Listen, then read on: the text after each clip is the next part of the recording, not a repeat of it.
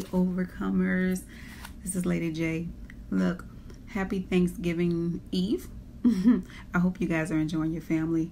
8 years ago on this day, I lost my husband. And from that moment on, I have not allowed any moment that God has given us with our families to be taken for granted.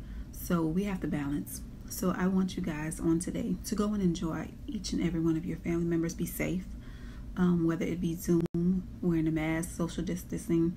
Be safe, but enjoy your family and never take anything for granted. I love you guys. I pray many blessings on your family, your children, and your children's children. I will see you next week.